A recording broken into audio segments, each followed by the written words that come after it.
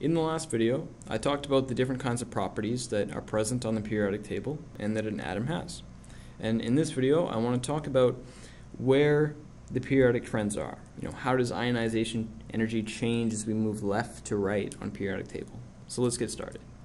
So the ionization energy was the energy required to remove an electron from its atom.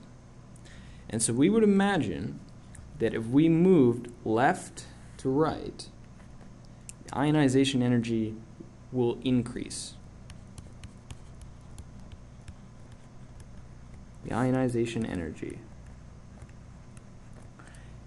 So, and the reason for this is that we start, and all of the atoms, or all of the atoms moving across the periodic table, they all want to be noble gases. They all want to have a full octet, they all want to have full shells.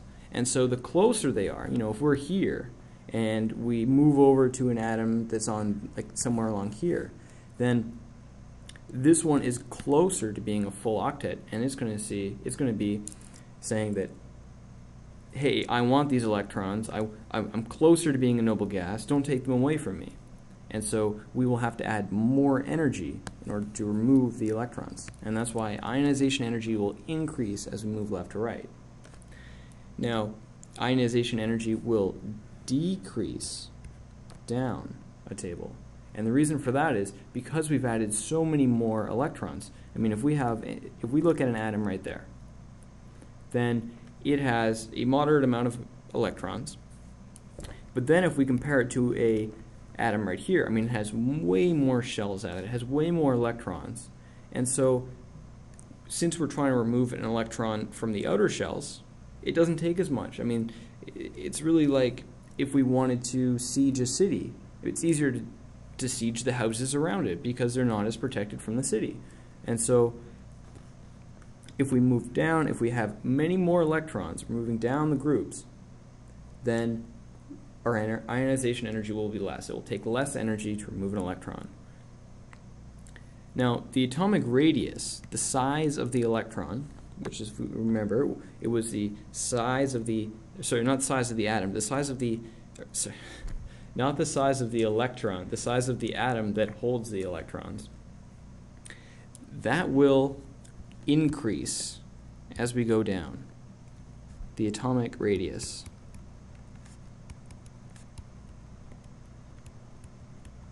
That increases as we go down because just as it relates to ionization energy, if we go to here, we've added so many more shells and electrons that the size of the atom will increase. I mean, if we have a small atom and we add shell after shell after shell, then we've increased the atomic radius.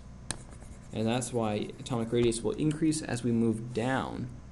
However, atomic radius will decrease as we move from left to right. So as we move from right to left, the atomic radius will increase. And that seems counterproductive to what I just said, because as we start, if we go from here and we're adding electrons over here, then this one is going to have less electrons than this atom here. And you might think, well, then the atomic radius must increase. But that's not true, because as we add more protons across the same level, like if we just focus on this group, then as we move from here to here, we're adding more protons, but we don't have full shells.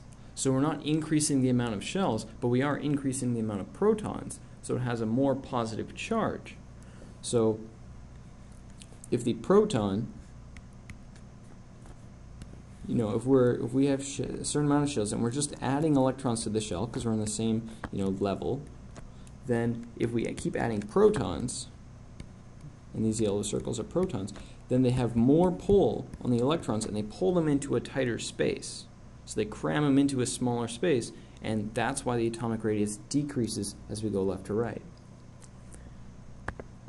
And so now, what about effective nuclear charge? The effective nuclear charge is how much of that positive energy here does an outside electron see.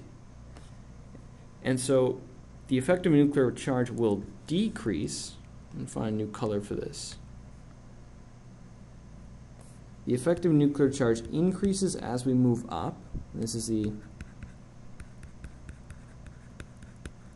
effective nuclear charge. So it will increase as we move up, and the effective nuclear charge will also increase as we move left to right.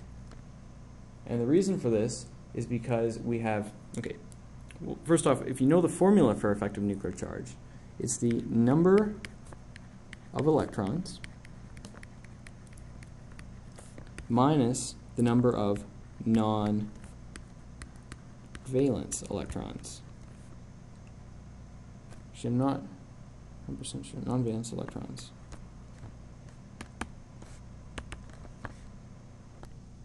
So it's the number of electrons minus the number of non-valence electrons.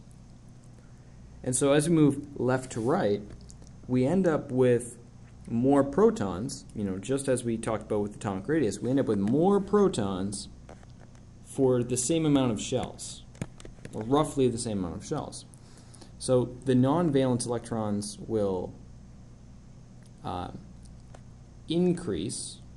The number of the number of non-valence electrons will roughly stay the same, but the number of total electrons, I mixed this up, okay. So the number of electrons total, including the valence electrons, minus the number of non-valence electrons. So as we have more valence electrons, but we have the same amount of non-valence electrons, we will see that our effective nuclear charge will increase. And it will also decrease as we go down, and that's because since the atomic radius increases, since they're farther away, they will, by definition, see less of that proton's positive charge, and so the effective nuclear charge will be lower. Now, electron affinity is the change in energy when an electron is added to a neutral atom. And so, related to ionization energy, if that electron is really wanted by that atom, then that atom is going to do everything it can to make sure that you can't remove it. And so if you have a high ionization energy, it's going to say, hey, no, we like this electron, you can't take it, you need a lot of energy in order to convince us to sell it to you. And so with electron affinity, it's the same. So as ionization energy changes, electron affinity will also change. So if ionization energy increases, electron affinity will increase. So electron affinity